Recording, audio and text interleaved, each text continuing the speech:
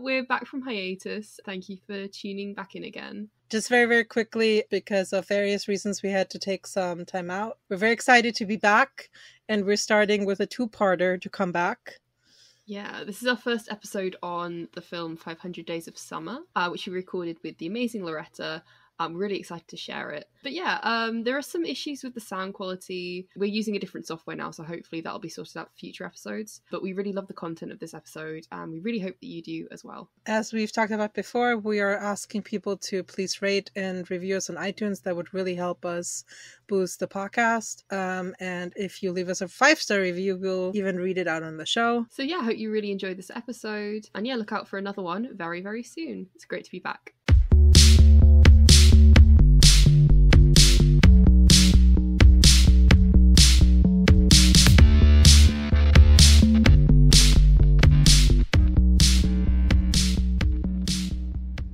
Hi, Lily. Hi, Loretta. Hi, Anna. Hi, Lily. Okay, so who changes the season when summer is over? I don't know, Lily. Who changes the season when summer is over? No one. It happens automatically.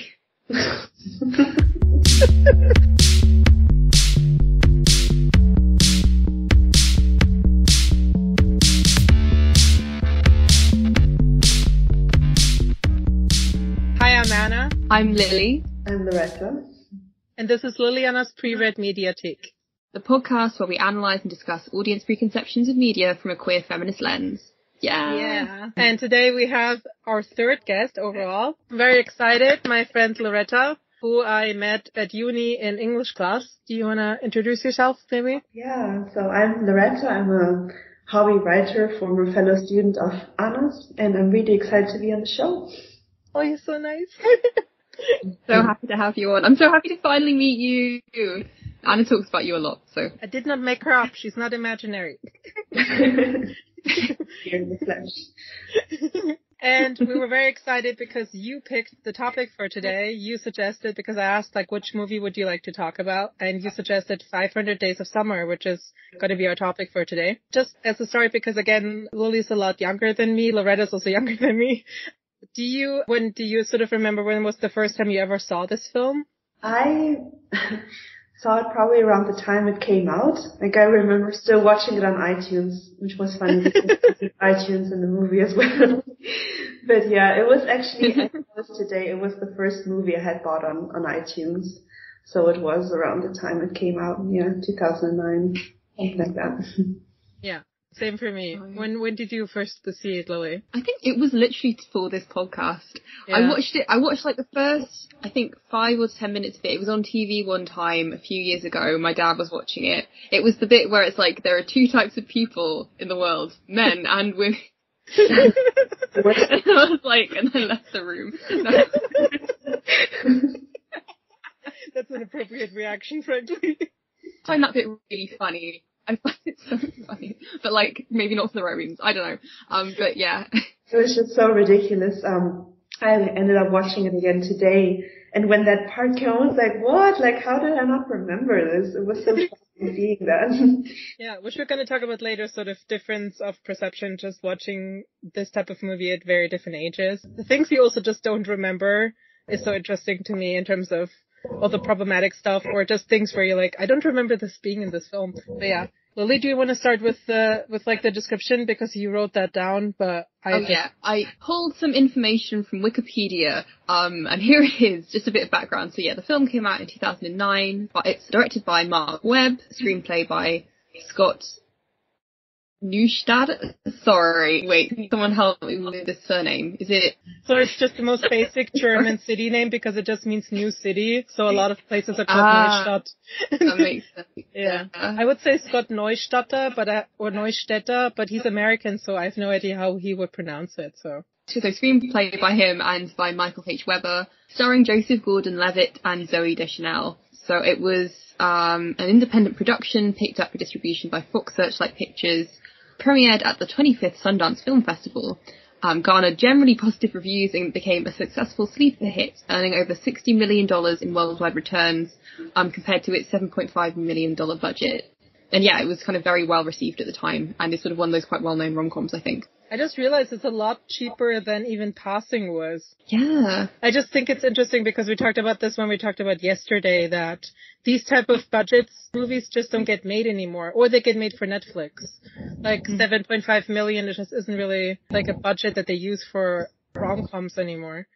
And even like if you argue that the period drama has sort of like taken over the romance, rom-com genre, those things cost a lot more money just because of like costuming and stuff.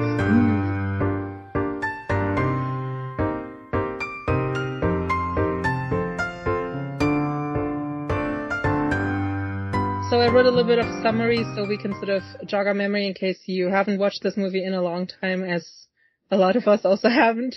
Okay. The movie starts with author's note. The following is a work of fiction. Any resemblance to persons living or dead is purely coincidental. Especially you, Jenny Beckman. Bitch. The narrator tells us this is not a love story. This was the bit that I do not remember from this film whatsoever. When I rewatched this, I was like, what? I don't remember that bit at all. We meet Tom, heartbroken. His sister and his bros console him and tell him it's going to be okay, and ask what had happened. In a non-linear structure, we see the two, Tom and Summer meeting, Tom falling for her, her not paying attention to him, them eventually starting to have sex and hang out. She keeps telling him that she does not believe in falling in love and relationships, but he keeps demanding that she declares herself his girlfriend.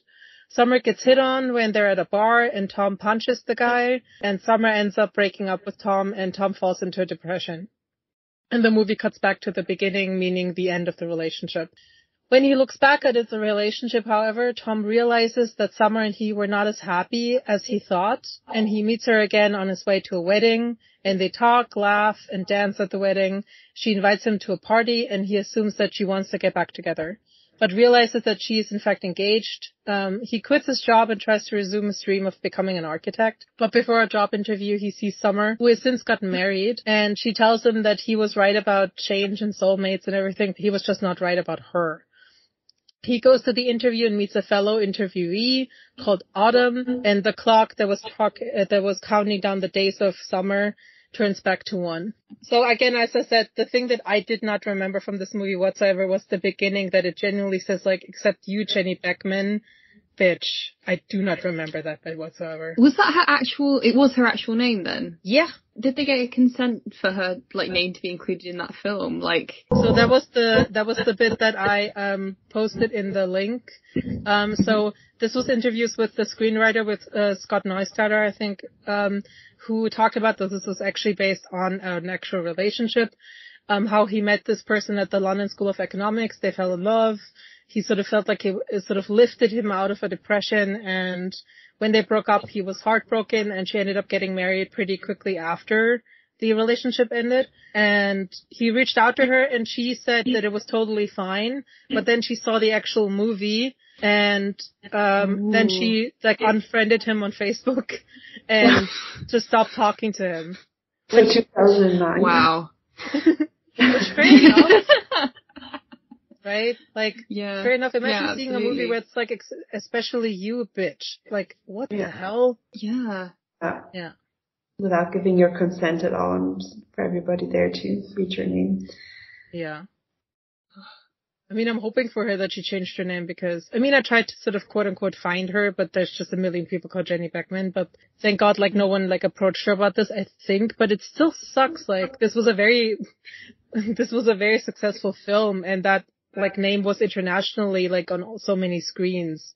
Horrible. Yeah. Especially the bitch bit, and I mean, not knowing how they departed really. I mean, if they had departed in a sort of humorous way, if they were on good terms, perhaps this would have been different. But since she didn't know about this at all, and it didn't seem like the friendliest breakup ever.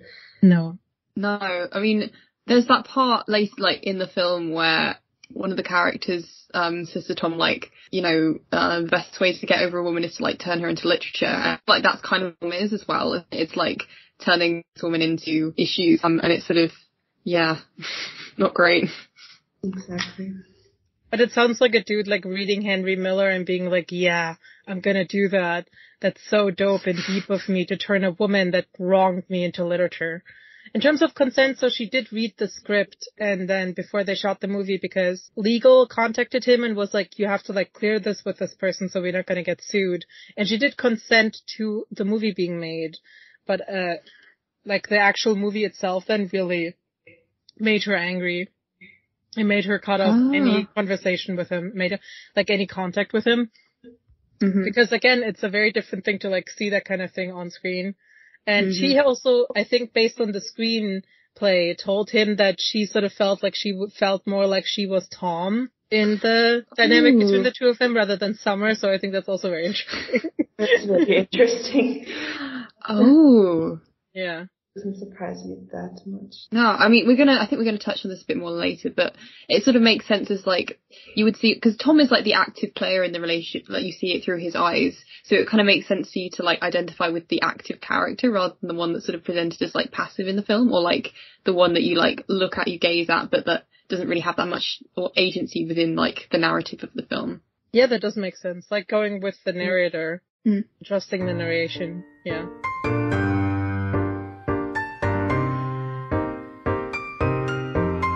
Okay, so on this podcast, as you may already know, we talk about the concept of a pre-read text, which is a term coined by LiliAnna's, which is when you haven't engaged with the source material of a story or a piece of media, but you have a strong sense of what it's about through interacting with various adaptations of that original material, so that you have a kind of cultural consciousness of this, of stories, of characters, images, concepts, etc.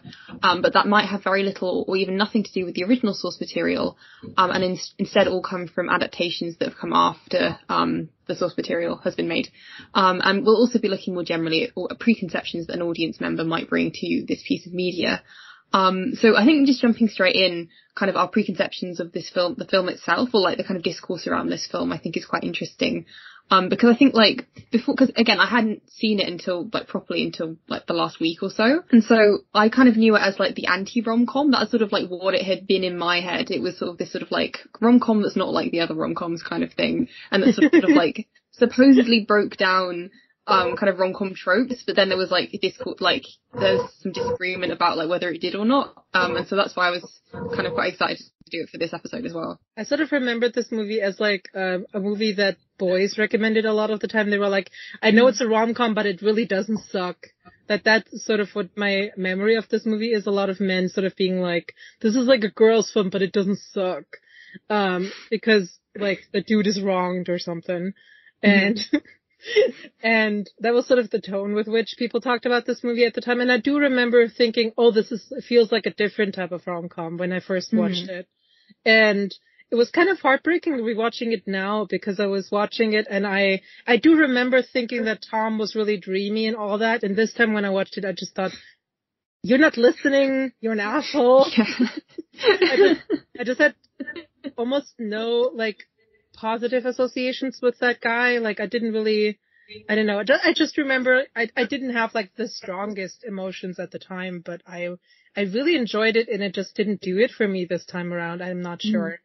But again, I do not remember at all that it starts off with calling a woman a bitch. Not at all.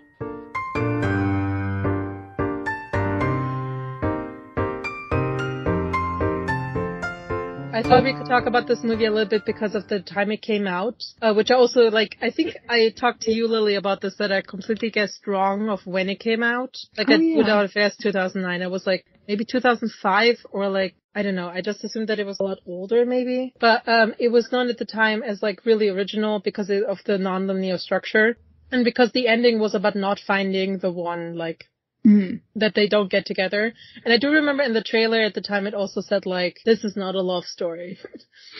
And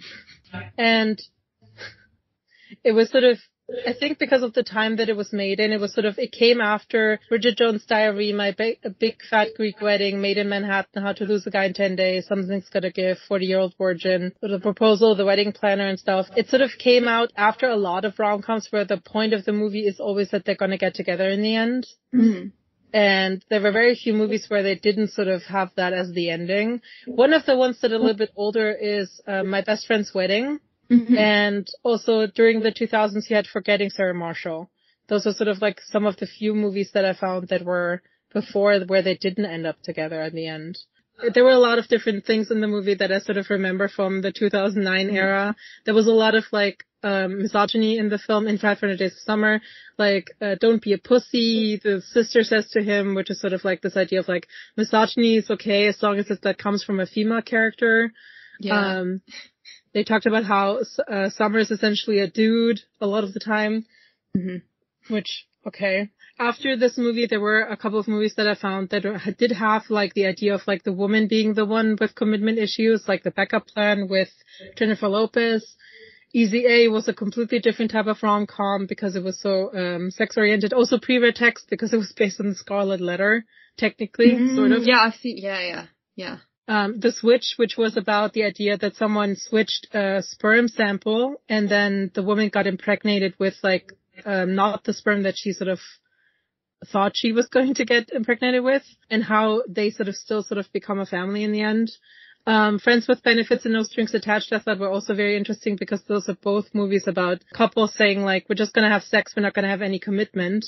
But in those two movies, both of the partners, like there's always like a moment in those movies when like one of them falls for the other, but it's sort of less about, it almost feels like 500 Days of Summer is like a drama version of those two films, because those two movies were much more about like, oh, we're not on the same page, and then they end up falling for each other anyway. I also wanted to mention Don John, which was kind of funny because that's a movie I watched and then completely forgot about for some reason. But Joseph Gordon-Levitt, after 500 Days of Summer, made his own movie, which was about him and Scarlett Johansson. His character is like addicted to porn, and Scarlett Johansson is addicted to rom-coms.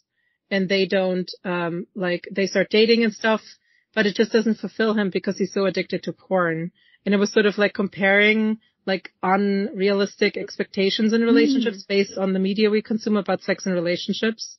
Yeah, I've not rewatched that movie though since it came out, so I can't really tell you like much about it because I don't remember that much about it. Did that come out before or after this film? After. Yeah. Oh, okay. Yeah. Interesting. Because I mean, that's kind of what this film is about in a sense as well. It's about like working in a card factory and sort of like it's about social scripts and about expectations and love, and about like not living up to reality. Yeah, would you say that there's you. a bit of a reversal of the masculine and the feminine roles, and that it will be the guy who is the heartbroken one in the end? Yeah. Whereas usually we tend to have those narratives who is acting as the asshole sort of, and perhaps that's why it struck a chord with so many of your male peers as well, who were like, I think so. I think like a lot of dudes were like, yeah, this sucks when I'm broken up with. Exactly, like it does happen to us too. But That's interesting. Yeah, because it is like Tom is like, because it's like the female character who like wants to find love and is sort of like, I want the one, and I'm like, I want commitment, and it's sort of like those roles are kind of switched in this. Yeah, I think it's interesting because they are, and then they're also completely not because of the way that she's being portrayed. It's just sort of this idea of like, reducing the masculine to like wanting to bang as many chicks as possible, and then sort of just attributing that to someone else, and having the feminine being sort of reduced to wanting commitment. And at the same time, she's also not depicted as the person who is fucking around quite a great deal in the movie, right? I mean, when they talk about her exes, she has like 3 exes that she mentions there, that she was in just a couple of relationships, and then she ends up getting engaged to someone, but she is not depicted as anybody who is, screwing around. And it also turns out she was honest about what she wanted from the very beginning on, so she was never deceiving him in any sort of way, as being mentioned to Tom. Yeah. I think that's kind of the funny bit about like how many dudes especially like misremember that bit of it. And it is that thing as well where all the male characters are saying like, oh, she's a super skank, like kind of coming up with these like kind of backstories for her of being like, oh, she's just screwing someone at the gym. And even like his sister who's like, well, she's going to be screwing someone from Norway or whatever. And sort of all this kind of talking around Summer that's sort of like not really reflected in what you see about her, but then you don't see that much. So it is just a lot of kind of like hearsay and what you hear from other people that sort of informs how people think about this character. She's completely defined, almost like there's so few things you learn about her from her own point of view. Most of what she's sort of made out of is the perspective of other people onto her. Like she doesn't really exist as a viewpoint as much as most other characters in the movie do. Yeah, we never know what drives her, really. We never know why she even starts that job at the greeting card company. We don't know what she does after her resignation, really. Like her dreams, her wishes, her desires, anything. So I wanted to talk about the rom-com for a second, so the concept of a rom-com. So I don't ever remember like someone sitting me down and like explaining to me what a rom-com is. It was just sort of like a quote-unquote female genre that existed and that like I was supposed to like. And I do think that rom-coms overall sort of do give us sort of heteronormative expectations of what we're supposed to sort of want in relationships. It's always like you have to meet cute, you meet someone, you fall for them, you sort of have like a little bit of issues in the beginning and then you sort of talk it out and then everything sort of ends with a wedding or with kids or with both. And like obviously like every movie doesn't do this at the exact same way or something, but there's always this, you always have like friends and stuff who like seem to care very much about you meeting someone, which is something I've never experienced in real life. I don't know, I just, like, friends of mine are, like, happy for me if I meet someone, but I've never had, like, a friend who's, like, you know, like, the best friend trope in, like, rom-coms, it's always, like, you really need to get married, or, like, you really need to find someone before you hit 30, or, like, you haven't had sex in 6 months, oh my god, what are you gonna do, or something like that. I've never experienced that in real life, because most people have, like, so much stuff going on in their own time. Like, and no one cares about that. And, and it's just sort of this expectations of, because a lot of these movies are very much heterosexual, cisnormative, heteronormative, but also metanormative. So the idea, sorry, I keep wanting to say the word and I always, in my head, I always hear tomato. A metanormative. A metanormativity is this idea that we are sort of destined to find someone to fall in love with. And that's sort of like a goal that is like an expectation in life that you need to hit at some point. And not that everybody just doesn't desire that necessarily. I was just going to say, with all those, so we got all these kind of rom-com tropes and sort of like the kind of expectations of heteronormativity, which then in other ways it just reinforces more because it sort of has like kind of like spots of sort of like kind of ignorance or just like kind of not seeing kind of when it's like reinforcing something perhaps. Because that bit at the beginning again that we talked about, there's only two kinds of people in the world. It feels very, like, satirical to me. Like, I think the film knows that it's sort of mocking this idea of, like, and it sort of starts off with that kind of, like, slightly mocking voiceover and then kind of goes into that sort of, like, romanticized, like, picturesque view of summer as sort of, like, the kind of dream girl with the sort of, like, playing around with the aspect ratio and sort of going into that kind of, like, black and white sort of, like, 1950s sort of, like, romanticized aesthetic. You kind of have this sort of, in some ways it's sort of breaking down those expectations. And you've also got like when they're in the IKEA and they're like sort of playing with that kind of idealized image of like love and sort of like the kind of 1950s housewife, like kind of playing house in this sort of like make-believe world. And it's kind of showing this thing as a performance rather than like a reality, which I thought was actually quite neat and quite interestingly done. I would say the same notion would apply to that one bit that they show earlier when they mention the amount of double takes that she tends to get, how she increased the sales of a Belle and Sebastian album because she had a quote of them in her yearbook entry, and that she ended up triplicating the sales at the ice cream parlor she worked at in college or something like that. I mean, that is just grossly distorted, I would say, and amplified on purpose. I feel like that's super interesting in the movie, I agree, but I feel like I always sort of, the thing where it's lacking for me is the fact that it doesn't go beyond that. Like, it always seems to like the whole movie seems to like point out stuff where it's like, isn't that interesting? And I'm like, yeah, tell me more about that, and then it doesn't. You know what I mean? Like, yeah. Like, you see the 1950s hair, you see like her sort of dressing like 1960s, 1950s, and that seems to just sort of go on, and then I'm like, yeah, but like, what does that mean though? Like, you can't just point out stuff to me and then, like, not go deeper in that. And even that bit is completely just framing her based on, like, people wanted to buy music based on a quote that she put into a yearbook. People wanted to buy ice cream because they thought she was attractive. People, like, there's double takes, like you said, Loretta, because of people look at her because of the way she looks to them. She looks, like, she doesn't look at them, though.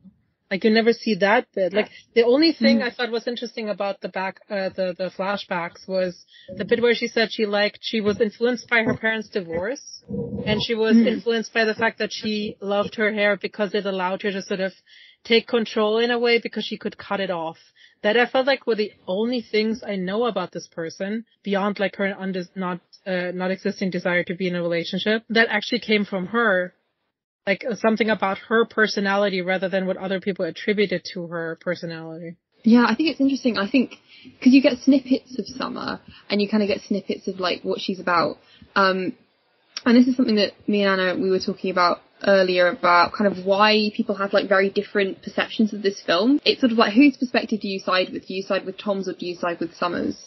And because the story is like told from Tom's perspective, sort of makes sense to sort of see Summer as the sort of the one in the, but then, I don't know, like when I watch it, I'm like, well, no, obviously Tom's the asshole here. Like, obviously, like, you know, it's easier to read it as sort of like, a sort of subversion of that. Sorry, can you go into like what you mean by subversion of that? Sure. So again, as like a kind of film that's sort of set up as, or that I'd heard about as like kind of the anti-romcom, and also as like the anti-Manic Pixie Dream. Do we want to go into the Manic Pixie Dream Girl now, or should we come back to that later? I don't know. We can just go with it. Let's go with it.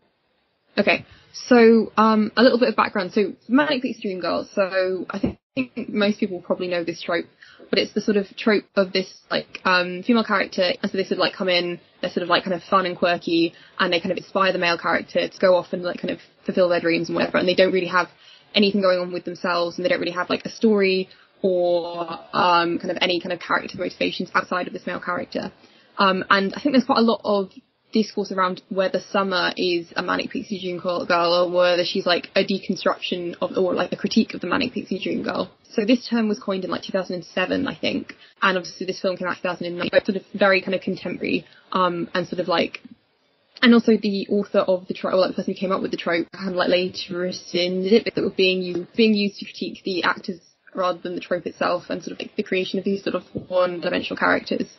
And I think it's interesting in this film because it is so much from Tom's perspective, that it's like if you take it on face value, which it sort of kind of inclines you to do, like Summer is definitely the Manic Pixie Dream Girl, but then if you dig, or if you're like kind of like engaging with it more critically, she's not. But then is the film trying to make you do that? Like, I don't know, what do you guys think? Just in terms of that term, so I think we can also connect this to like the male gaze and like how sort of certain terminology sort of gets into the mainstream and then sort of gets misattributed to certain things. Because Manic Pixie Dream Girl was a term that was used to describe the ideas. It was specifically like talking about Kirsten Dunst in Elizabethtown, which is a movie that came out in 2005, which I've also seen and is horrible.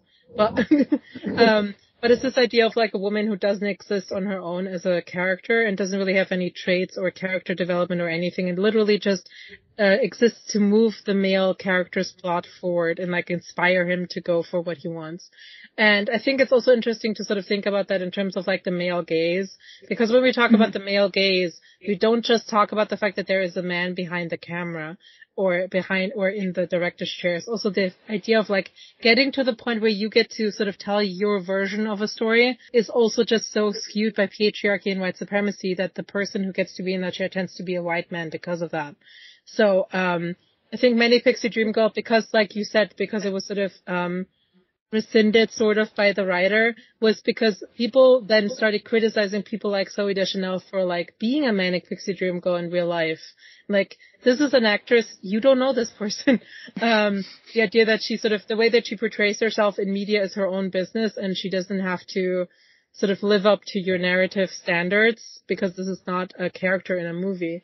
And that term then got sort of used to, like criticize people that are, like acting within this world of a patriarchal society, rather than like criticizing screenwriters, and directors for picking up these screenplays, which was the whole point actually.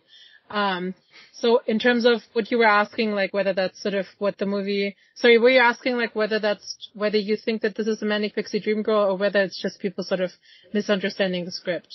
Okay, so first of all, do you guys think that Summer is a Manic Pixie Dream Girl or not, and like why? I would say personally that she is, because the movie doesn't give me enough about her to actually be interested in her as a person, rather than me just constantly wondering, like, why doesn't the movie tell me anything about her?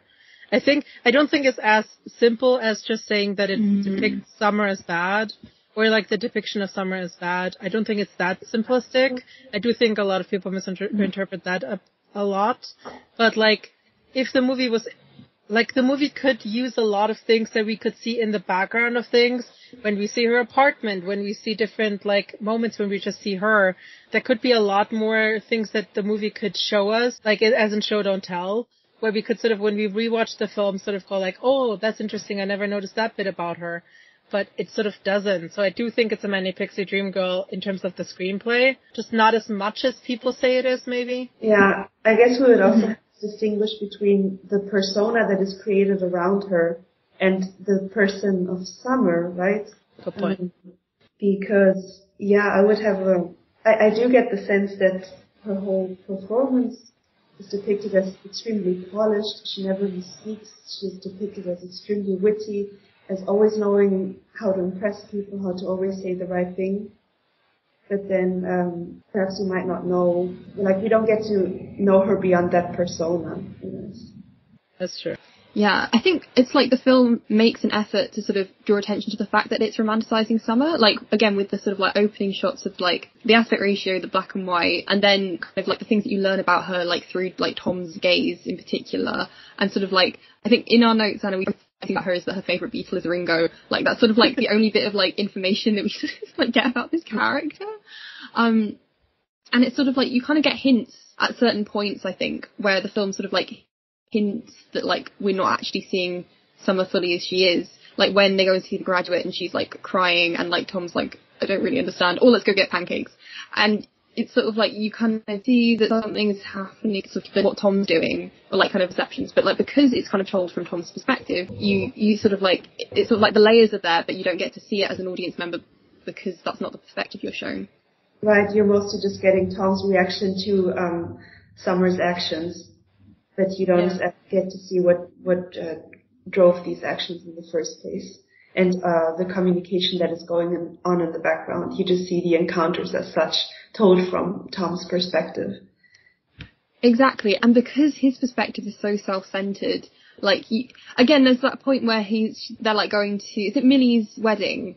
They're going to like the wedding of their co-worker, and he's like, oh, I forgot you knew her, and she's like, yeah, we worked together all that time, like, we're really great friends. And it's like, yeah, Tom, it wasn't just you at this workplace. Like, she had like a lot. It sort of hints at the fact that like, no, Summer does have a life outside this character, and it sort of makes. It's like the film does mock Tom, and it sort of, I think, does draw attention to the fact that we are seeing Summer through this lens, and we are seeing Summer in this very, very one-dimensional way because it's told through Tom's perspective. But then again, Anna, like you say, it's sort of like then doesn't really give us that much. So it's sort of like, are you being subversive? Or aren't you? Like, what are you trying to say here? And it's sort of like, kind of quite difficult to sort of unpick that. Yeah. One moment that I also found particularly interesting, it was in the very beginning, I think it was the second sequence that they showed, where his sister is riding her bike to his house to go see him when he's throwing down the plates against the tiles. And when she's saying, it's Amanda all over again. Yeah. So we do get the hint that this is a repetitive pattern for Tom, and this is not the first time where he was so... Yeah, I had that too. I was like, this is not the first time he's done this. Yeah, where he was so extremely intoxicated by someone, probably. But then we also do get the hint later on in the movie where he's at his sister's soccer game, and she just tells him up front, but you have broken up with girls. Girls have broken up with you before. And then he's like, no, but it's Summer, it's different. And she's like, but how is that different? It's just because you got to experience it in that moment. But there is a strong allusion to the fact that this did probably happen, and it will, and it's a recurring theme, and it will happen again. Mm-hmm. sort of doing the same thing for me again, though, because it's like, it's hinting in the very beginning that this has happened before, that this is a pattern that he's doing. And then when you, like the scene you mentioned just now, will completely negate that as if that Amanda person never existed, because the sister doesn't bring it up again. Like, the sister could like go like, do you remember what you did when you were so into Amanda? Because that person just is never brought up again. Again, like, this movie doesn't go into all the stuff that it sort of, like, it keeps putting stuff down but doesn't pick it up again. And that's sort of what's, I think, really frustrating. I guess the same thing happens during the blind date again. So apparently has taken an effort to set him up with a friend. And we don't know for how long that effort had been ongoing during these 500 days of summer, right? Like when it started that they tried to set him up with her. And yeah, we just noticed from the very beginning that he is not even giving her a shot. And just going straight to talking about summer without her having anything wrong, and just trying to have a pleasant conversation with him. But he is still so intoxicated, stuck in summer. Yeah, and there's that really horrible bit, like, when she leaves and, like, he's really drunk and doing the karaoke and he's like, oh, she didn't look anything like Summer anyway, waste of time. Oh, that was so gross. And it's also, okay, so I was reading this on Wikipedia, I think it was on Wikipedia, but like this, I think apparently, this like, costume designer for the film, kind of tried to make, it's like the colour blue is quite important, and it's like they tried to make like Summer be the only character in blue in like any sort of scene that she was in. And then when you do see bursts of blue, like when they do the kind of great, the flash mob scene and like everyone's in blue and it's sort of like blue is like the main colour because it's all about like summer, and then but like she's sort of generally the only one in blue most of the time. But then Alison is also like in a blue dress in that scene as well, and it's sort of like, oh, it's just it's, and again that moment, it's sort of hinting that like Tom's a very limited perspective and that like Tom is the unreasonable one, because Alison literally points out, well, she did say up front that she did just want to be friends, that she didn't want anything serious, and then he's like, let's go do some karaoke. And it's sort of, I don't know, it's like, you're like, are you being clever, film, or are you not really committing to this bit? Like, if most audience members, because Anna, you were saying that at the time a lot of sort of male audience members kind of really sided with Tom, were like, you know, Summer's like the one in the wrong, Tom's like a great guy, like, and that's sort of like the kind of dynamic they have with the film. And if that's sort of like what most people are taking away from this film, then maybe you're doing this slightly too subtly. I don't know what you think. I felt like when I rewatched it now, I was hoping for that. I was hoping that the movie was going to give me just more than I expected, and that the reason I didn't get it at the time was because I was, quote unquote, just young and sort of unknowing about these kind of things. And that I just sort of, as like someone growing up in a patriarchy, just sided with the dude for no reason. But, I was hoping for more from the movie in terms of Summer's perspective of anything. Mm-hmm. And it just felt really flat in that perspective for me this time. That's sort of the thing. Like, I don't quite understand. I don't know how you two feel about this. Maybe we could talk about this a little bit now. Like, she kept saying, like, even when they break up, like, she says, like, you're still my best friend. And I was like, I find that kind of, I mean, I'm not sure, like, how common, like, polyamorous kind of language was at the time in terms of mainstream, but I did find the word friend for this kind of strange, because I was like, she didn't say, or like even like the term of being in a quote unquote open relationship. Like, I don't know how common that was as a term either, but it was thinking the fact that she kept saying like, oh, like, let's be friends, or we're friends, that's what we're just doing, or whatever. I did find that language kind of misleading on her part now. I was like, why aren't you just like, what's the friend bit of this? I don't understand. Because he's not listening to you. You're not really friends.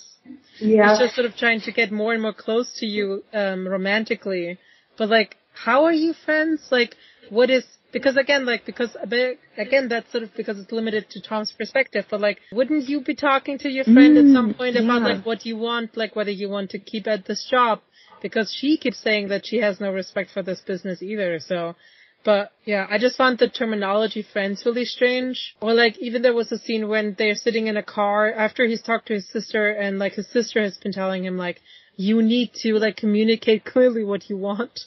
You know, like you talk normally with your younger sister.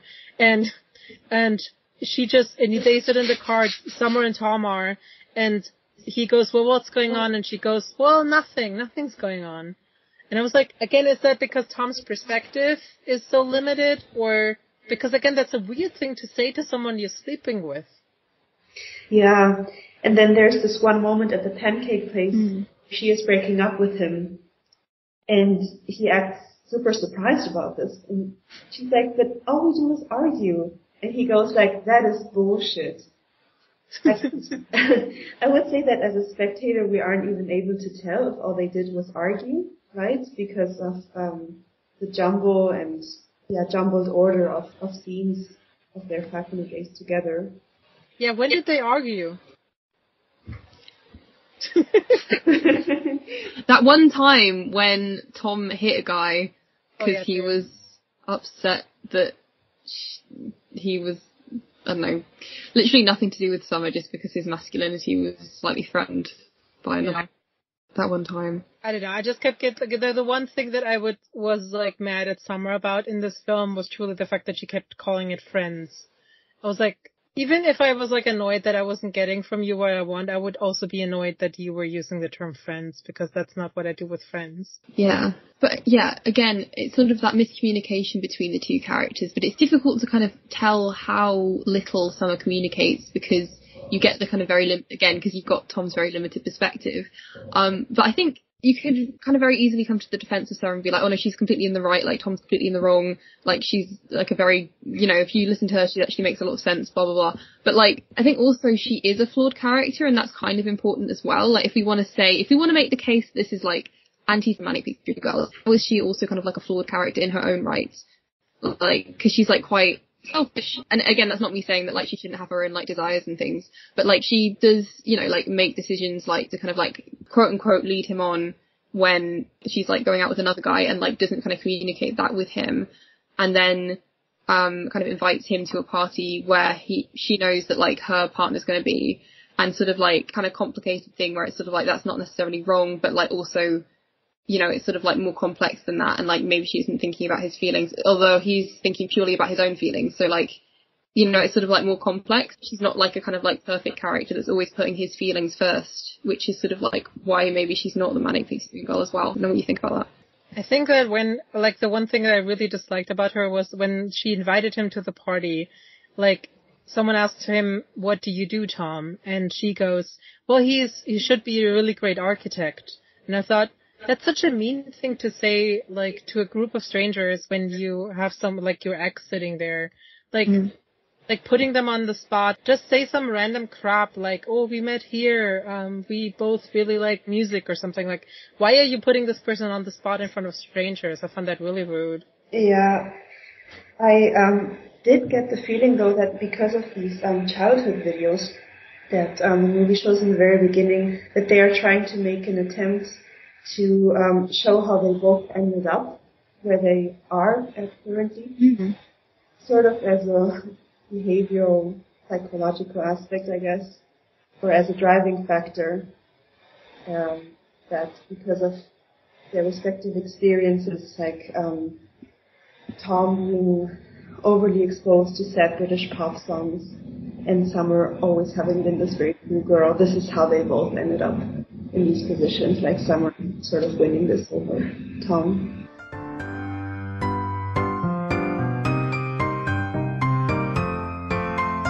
I don't have anything like that interesting to say about like the European movie inserts that are made in this movie, because I'm generally not sure what that's, even though I know the films themselves, like the classics and stuff, but I'm just not sure what that was meant to represent, other than the fact that he sort of sees himself as being like a character in a movie, but also again doesn't seem to understand the point of movies. Like Loretta said, the flashback, you sort of see him like him being influenced by sad British music and just, I guess, watching movies and then sort of like inserting himself into sort of the perspective of them. But I wasn't sure, like, as movie makers making 500 Days of Summer, what was that meant to tell me? Like, movie references or? Yeah, because like, it's like, oh, he's playing chess with death. And I was like, yeah, and? Like, well, what does that have to do with this film? I think it's partly like, it's just the complete melodrama of Tom as a character. he's like, my life is sort of like very classic French film or whatever. Like, my life is like I'm playing chess with an angel. Like, you have the romanticized camera, you have sort of like him having like a very literalist reading of The Graduate, you have like, you know, it's like sort of all these kind of like the cultural tropes, sort of like narratives, of like love and of like kind of grief, that are sort of like depicted in these films, and that he's sort of like kind of referring to sort of like explain his own like sadness and things, but like isn't necessarily doing the best reading of. He's sort of still inserting himself into that narrative. It's literally him inserting himself as like the main character into like all of these like different films and different homages. He's like, this explains my life. My life is a movie. This is the movie that I feel like my life is today. And it's sort of like, I'm going to hang out with a sad clown because I'm feeling sad, kind of thing. So I think it's sort of like, I think it does play around with sort of like the kind of tropes of film quite well. Because the film is sort of like, this is like Tom's story, and then it's sort of like Tom exploring films through the film as well.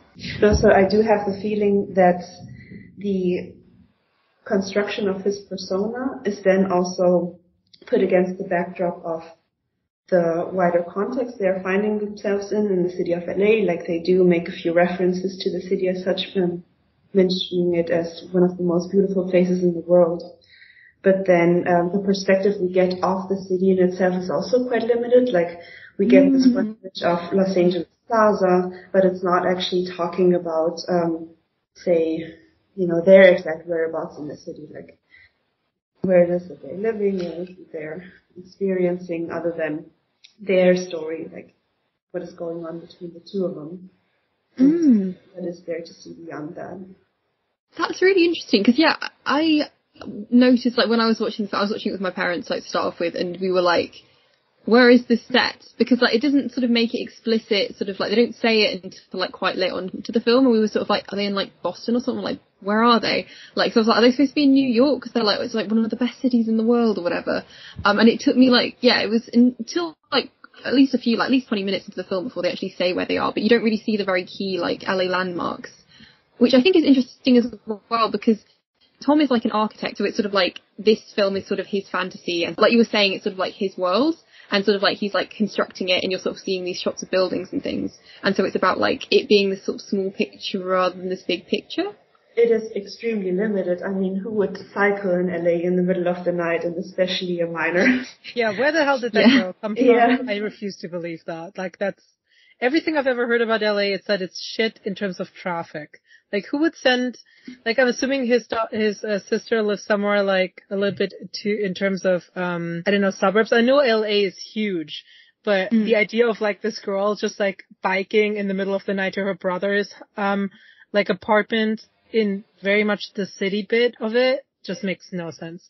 I think it's interesting what you both have said in terms of both the depiction of the city, but also in terms of Summer, because I just realized this is actually quite a modern problem we do now with like everyone, which is that he reduces Summer also to a narrative device. Like, she's not a real person. She's just a narrative device in his movie. Like you said, Lily, like she's just she's just a character. She's not a person. And that's why when she breaks up with him, he's like, wait, you have no autonomy here. Yeah. I write the script. But he's, sorry, no, you go, yeah.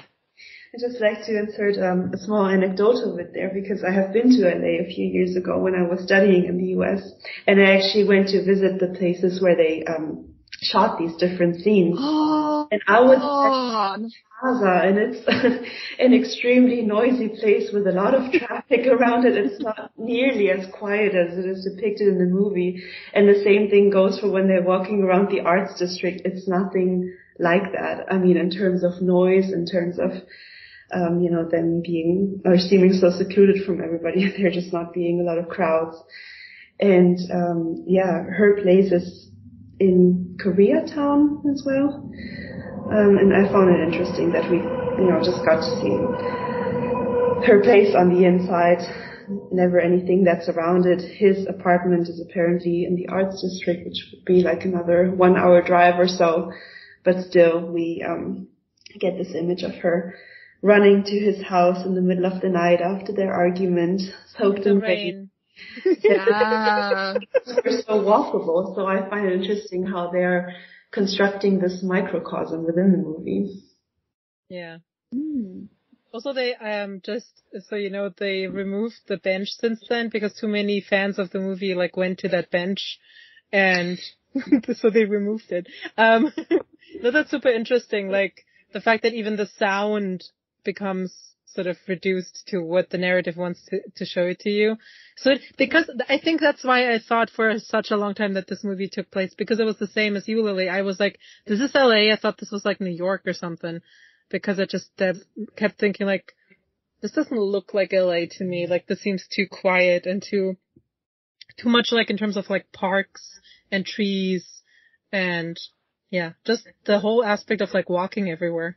I find it interesting that the movie is also so centered on the city space, which I can imagine also has to do with Tom's ambitions as an architect. Like, I could imagine that is also done deliberately, as if he was willfully just inhabiting that space and not, taking this from a wider context, but if this was his whole universe. I also thought it was interesting because I know nothing about architecture, but the fact that he sort of said, like, if I built the city this way, again about, like, who has the autonomy here, he was like, I would move this here and I would move that here. And I just kept watching this thinking, that's not how buildings work. You can't just, like, remove buildings and, like, get rid of a parking space here and stuff or whatever, but, like, you can't just, like, move buildings everywhere.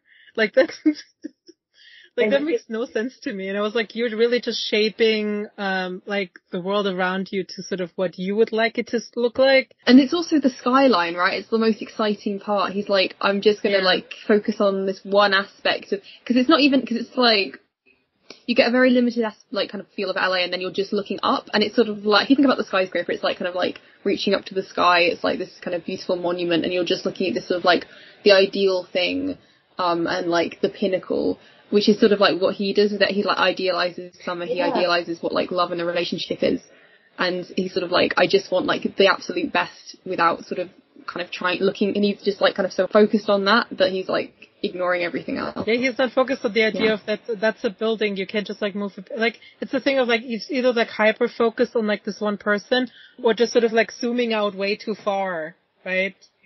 Like what you said about the skyline, like he's never like looking at like something at like the correct distance.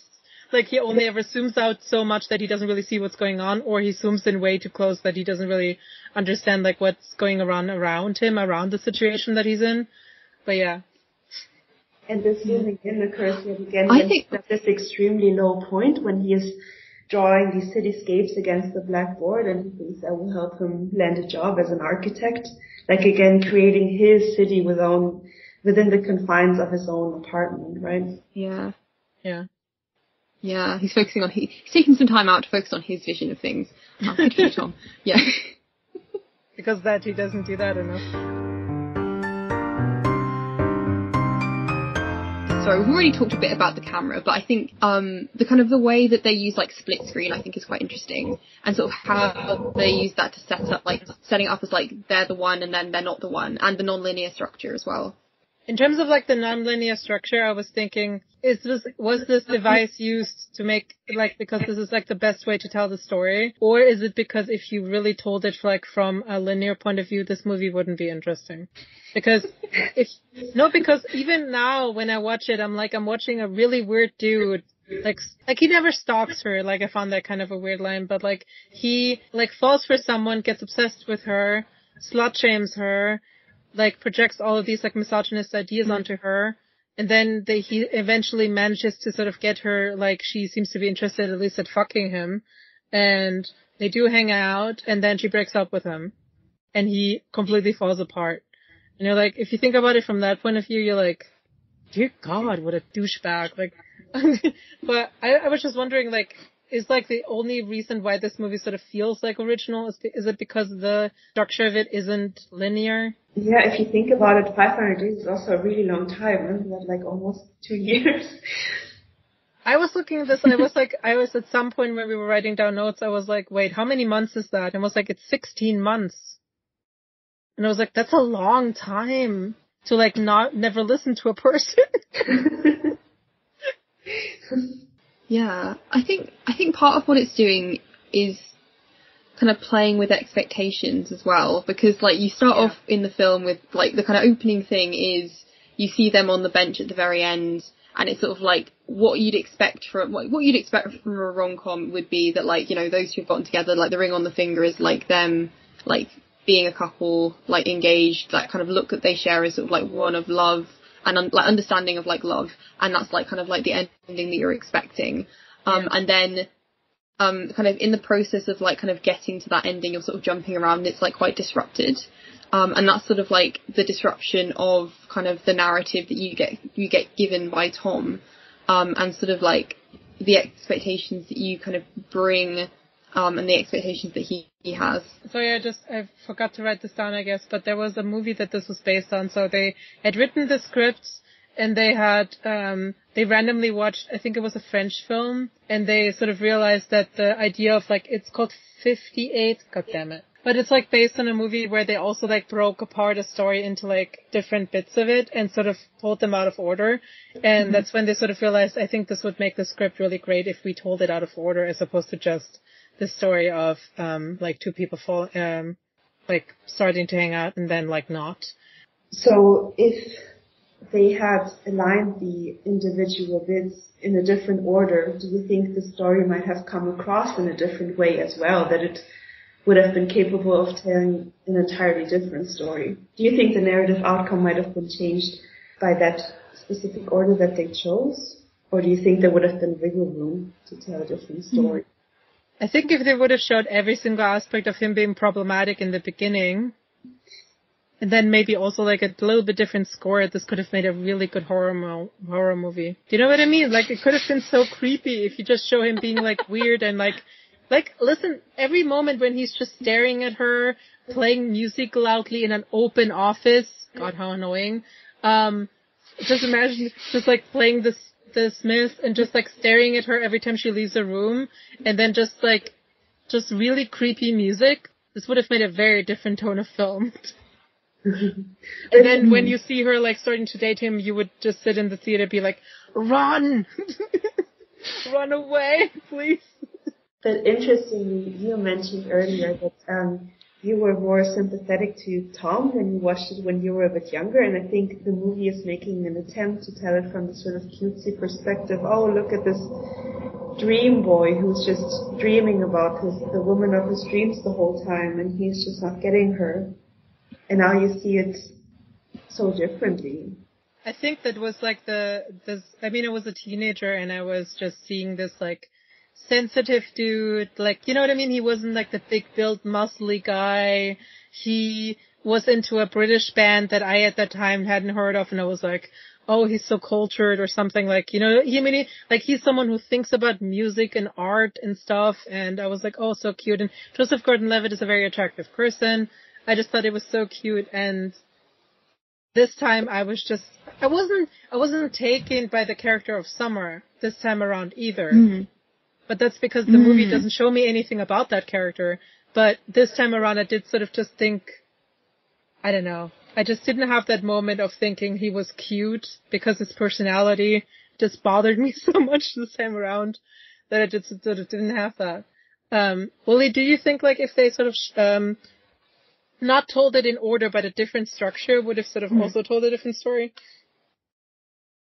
I think what it does with sort of the cross-cutting is because it like kind of contrasts those key moments, and so you sort of you see the reference back before you see the original like moment, and it's like, honey, the sink's broken, and you're like, what? And when he says like, you know, I'm happy, aren't you happy, and sort of how like they're sort of like contrasting these two moments in their relationship, but like by telling it out of order.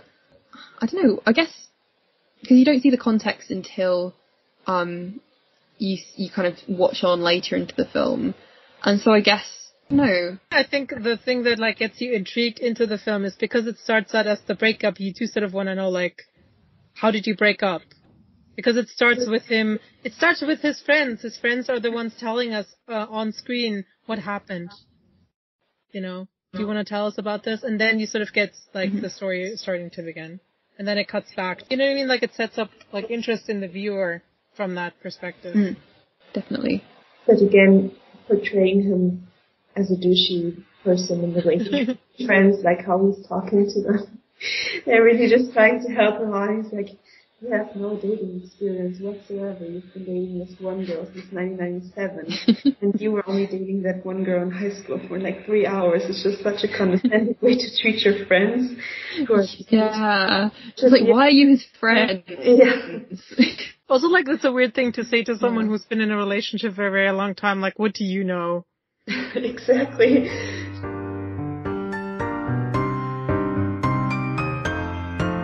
Do you want to jump to rom-com tropes now? Sure. It's kind of interesting that the meet cute doesn't happen for a second, because the first time he sees her is because she's doing her job.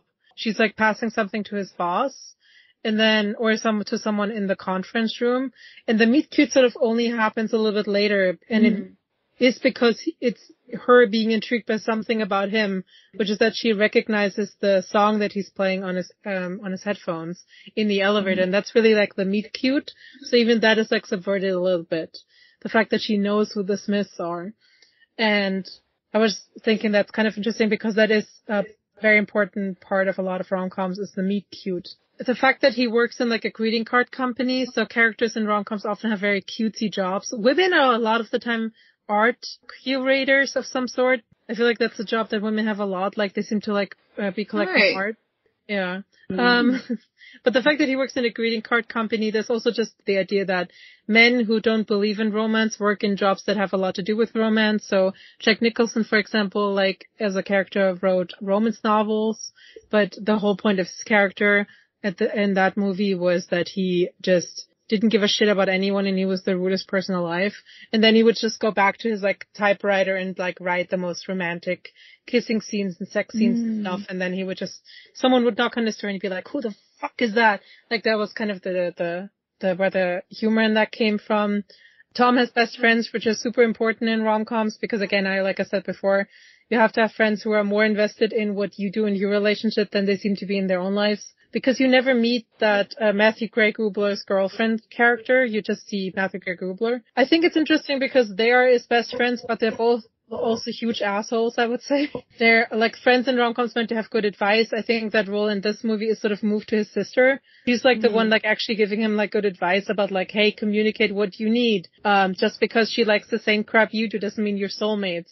And I also felt like this movie sort of borrowed from When Harry Met Sally a little bit, with like the black and white shots. I mean, in Harry Met Sally it wasn't black and white, but these like talking heads of the two like friends and his boss talking about how they either met someone or didn't meet someone. And God, I can't remember the friend's name now. But he said, as long as she's cute and she's willing, which was, I'm so certain that was written without any intention of like showing how disgusting that is. And Matthew Gray Gubler's character talks about the girl that he was dating since 1997, saying that like she's the perfect girl for him because she's real, even though she doesn't fulfill his like fantasy of what the perfect girl would look like. And that again, in my opinion, was shown as like being something that we're meant to think is really romantic. Like, he forgives her for not having the body that he desires, like the perfect body that he would prefer. Which again, can I just say, as a queer person, I've never in my entire life looked at a woman's body or a person's body or anyone of any gender and thought, you know what you should do? Like, like, that's not my body. Do you know what I mean? Like, I've never sort of felt entitled to like tell someone to change something like that. Yeah. That's such a weird thing to say about like someone's tits, like, ugh.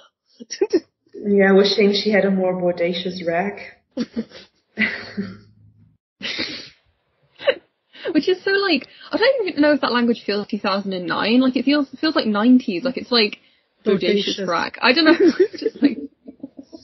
It's like, I don't know, it's like the way that Pamela Anderson was described a lot, right? Like it does feel very 90s. Ugh. Which I think is another kind of, sorry, to keep on with the rom-com tropes, but like, yeah, sure. I feel like they've kind of gone with a sort of like, the kind of like timeless sort of feel that they're going for. Cause again, like, in terms of like the kind of like the costume design, it's like Summer wears sort of like kind of like 1950s kind of like, or like she's got like the 1950s hair, 1960s haircut. But also, like, you've got kind of, like, clothing that sort of, like, feels like it could be kind of in between, like, 90s to, like, 2010s. It's sort of, I think, is another reason why this film is quite hard to place. Like, I didn't think it came out in 2009. I thought it was earlier, because it just sort of feels it's kind of going timeless. Although there is that great bit where, like, they're both playing, like, Wii tennis on this, like, tiny TV, and I'm like, aha, yes, it is, like, 2009, and I do love a bit of Wii tennis. But it's sort of, like, that kind of dates it to a very particular time. But yeah. I think I don't know whether Loretta can back me up on this, but I thought the vest and the tie, the way that Tom dressed at least, did feel very 2009 to me. Oh, it did. Yeah, but we had the sneakers as well, oh yeah. The sneakers, yeah. Yeah, it really did. And the messenger bag. Oh yeah, oh my god, yes. Maybe it's just because it's like, that was my childhood. I'm just like, that stuff's timeless, like the universal style of, Converse and tie. Do you know how many messenger bags I bought and was like, I'm gonna make this work, I'm gonna look like a normal person, I'm gonna like act like, I'm gonna dress the way that people should dress, and I just hate it because I love having backpacks because it just, it leaves my arms free, and just messenger bags are just always like bothersome across like your front sorry, this is so random. I just always was like, I'm going to be that person who has like a messenger bag and goes everywhere. And it was just, there was never enough like space to put stuff in. And it just never, I don't know, just my attempt to sort of dress normal as a teenager. It did not work. I forgot to look this up, but when Matthew Gregg Ubler's character goes into his apartment and he's like, you were essentially stalking her. And then he asked her, like, how much has gone down between him and Summer. He says, blowjob, and then he says, hum job, and I still don't know what that is. Yeah, I feel like before we all had, like, Wi-Fi on our phones, there was also a huge thing of, like, people would just mention certain sex things. Like, she refers to one of her ex-boyfriends as the Puma, and then everybody just pretends that they know what that is. And then everybody's like, yeah, I've done that, I know exactly what that means, and you're like, I have no idea. What's going on? And the anal girl thing too. Oh, yeah. I will say, I don't know, did you find that funny or did you find that annoying? I don't know. I'm sort of going back and forth. Yeah, it was sort of over the top for me. And the first time watching it, I found it kind of funny. Second time around, less so. Yeah. I do remember that bit being in the trailer as well. Maybe that's why it sort of didn't land for me. It's the trailer. Yeah. Trailer. I did want to talk about the homophobia. I don't have much to say about it, to be honest, because it's just so basic in a way. It's like, I don't know, like I've had that once in my life where I walked down the street and someone called me a homo, and it sort of felt so out of place, and like, I was like, what is this, 1995? Like, like, their homophobia was so basic in a way, like it wasn't, you know what I mean? Like, it wasn't intentional. It was so, like, unintentional, just basic homophobia that was so common back then. I mean, it's still very common now. But just every time, the idea that Tom is someone who expresses emotions was reacted to by his friends as, like, you sound really gay, and then the other friend going, you really do. And I was like, okay. Yeah. Or in that bar scene where Summer mentions that she doesn't like being anybody's anything. And she likes to be on her own, and somebody asks her if she's a lesbian, and she's like, no, I'm not. And he also asks, like, in that tone, he's like, are you a lesbian? And I was like, he's meant to be like, it's meant to be like, oh, I'm just, like, joking and stuff. And you're like, that's not a normal thing to ask someone when they say, I don't date people. Yeah. Does she say hi? Hey instead of hi? Is that it? Yeah. She's a lesbian. Yeah. Yeah. Also in the beginning, you have them like presenting different cards and stuff, and his friend represents the other Mother's Day card, which I just thought. Oh yeah, I wanted to talk about. Yeah, sorry, no, you go. Yeah, no, I think it's funny because the film literally opens with them saying the nuclear family is dead. And then, like, opens with this, and then it's like, other Mother's Day. And I mean, it's like a joke, but then it's kind of like, like, this is the anti-romcom, like, things are gonna end up differently. But then the whole film is, like, framed around, like, Millie's marriage, basically, because it's, like, the kind of first time they meet is at this, like, engagement party. And then they sort of, like, almost get together, like, towards the end, she, like, gets married. So, like, at the same time as it's sort of, like, opening up as, like, the nuclear family is dead, and, like, these two characters aren't gonna get together, it's still...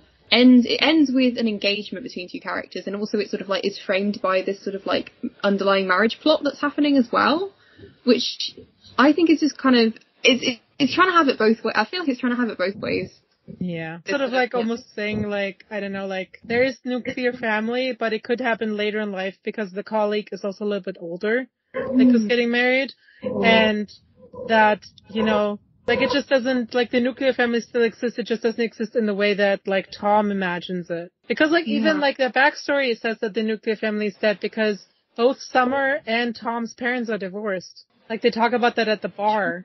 Yeah. And she talks about how she doesn't want to be in a relationship. Like, she is influenced by her parents' divorce. Like, she mentions that as one of the arguments for her not dating. Which, again, would have been interesting to maybe explore for a second, but Tom never listens to this person. So, yeah.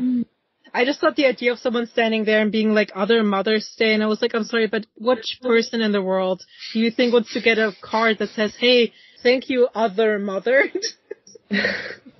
I think it's also kind of funny because it's like kind of commercialized, because I mean we talked kind of about like the card factory and sort of like this sort of commercialization of love, about this sort of like commercialization of queerness like into like the sort of into this sort of like larger, it's like it's kind of pink exploitation is happening in this film in the very opening scene, but then it's like, I don't know, do you think the card factory people are actually way happier than Tom is? Even though it's supposed to be this sort of like, you know, thing that sort of like Tom is very critical of and is like, you know, all these sort of like false expectations and these sort of heteronormative expectations that are like that aren't like working for me, aren't happening. But then it's like, you know, the card factory owner, like, I mean, he's sort of like, jokey character, like he's like, you know, like, oh, I love my wife, and sort of, and he's like, yes, like, oh, this line is from one of our cards. It doesn't make it any less true. But sort of like, still, these characters are still like really happy, and you've got like Millie who works there who's also like really happy in her own life, and sort of like the woman with her cat and stuff, and it's sort of like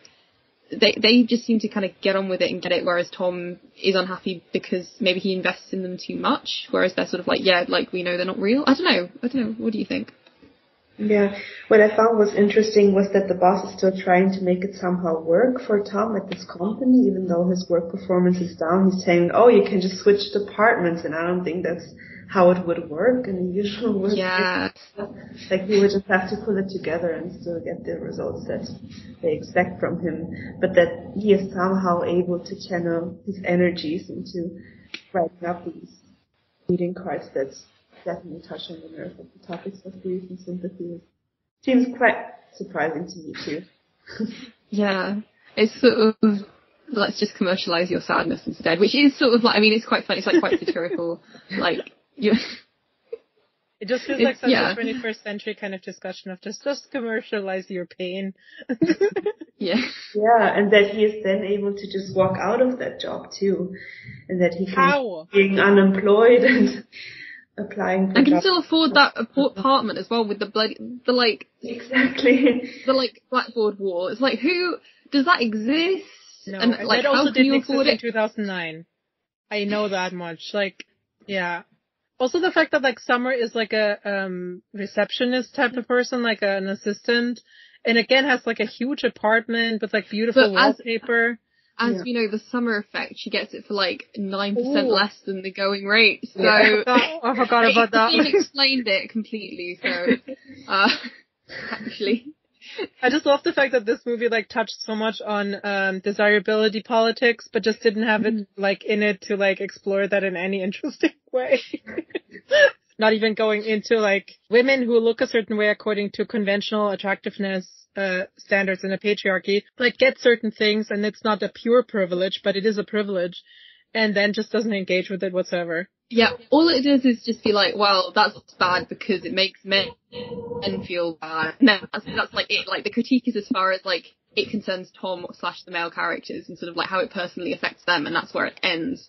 Isn't it annoying when women are so hot that you just really want to date them and then they don't want to date you? And then she ends up dating Lars from Norway.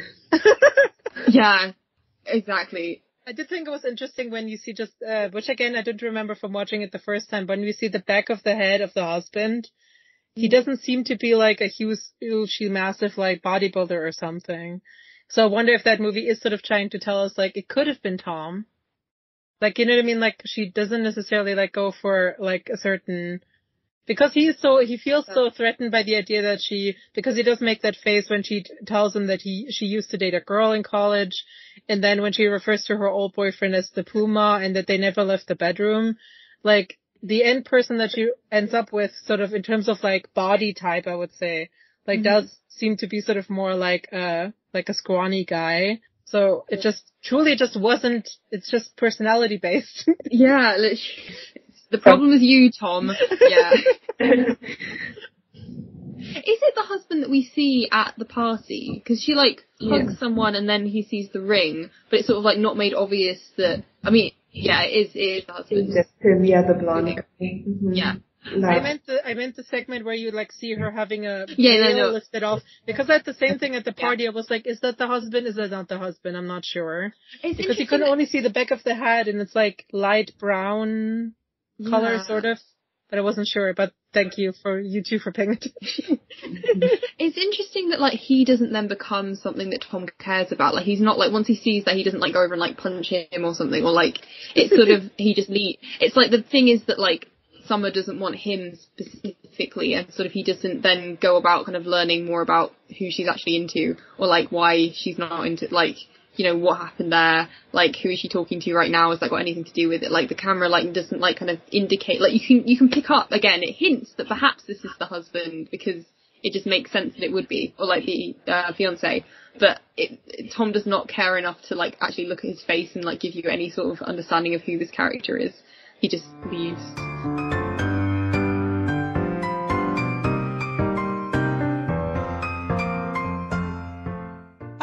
This is the end of part 1 of our discussion of 500 Days of Summer. Part 2 soon to come. Since this movie generates so much discussion and opinions, please feel free to share yours with us on our social media, which you can find in the description of the episode. We're on Tumblr, Instagram, Twitter, TikTok, you know the works. And as always, please feel free to leave us a review on Apple Podcasts. We'll read out 5-star reviews. We hope to hear from you soon, so bye-bye.